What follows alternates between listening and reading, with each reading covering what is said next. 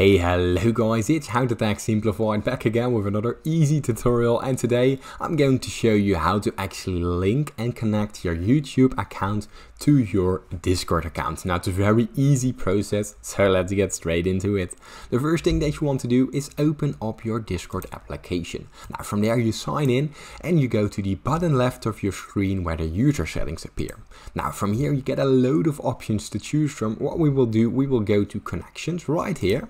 And from there we see the tab that says add accounts to your profile.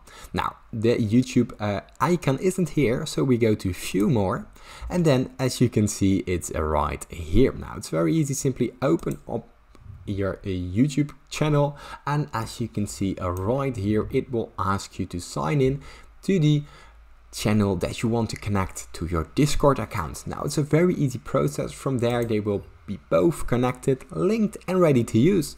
Now if you still get any questions regarding this tutorial, or if this tutorial has helped you, please leave it in the comments down below. It helps me out a lot, and thank you for watching.